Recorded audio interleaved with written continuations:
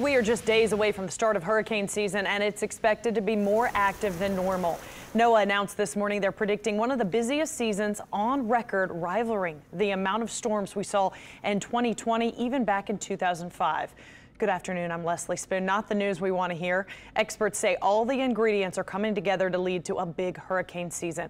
Let's turn it over to meteorologist Peyton Malone for a deeper look at the latest hurricane season forecast. Peyton, yikes. Yikes is the big word here. And you know, Leslie, we always like to remind people, whether it's busy or not, we always prepare the same. But this season really is starting to check a lot of the boxes here for an active one, and maybe a very active one. Here are the latest numbers released from NOAA this morning.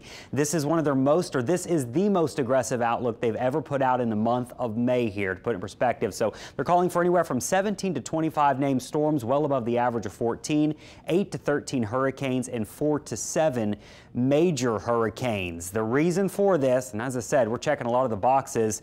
Jumping off the map here, two things. Record water temperatures out in the Atlantic. This is currently, Leslie, some of these water temperatures are what we see in mid-August, and that's happening right now in May. So that's a big one. The other part, La Nina is developing down here in the Pacific. That usually means less wind shear across the Atlantic basin. And we know wind shear tears storms apart. So if you have less of that, then your storms can really grow. And a couple other things they're really watching. They do think it's going to be a very active West African monsoon. That means more thunderstorms and tropical waves rolling off the continent of Africa. That can add just more to the ingredient list there to get a bigger season. So that's why we think it could be one of the most active seasons we have seen, nearly rivaling 2020, where there was 30 named storms, in 2005 where there were 28 named storms. Leslie, we're going to go over something the National Hurricane Center is watching out there right now. Not an impact to us, and we'll go over our full hot forecast coming up in a bit. No, Peyton, not ready for that. Thank you very much.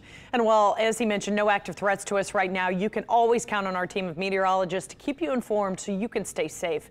You can see the very latest forecast at any time on our free WWL TV app. We'll also send breaking news straight to your phone that way. It is free. You can find it in your app store right now.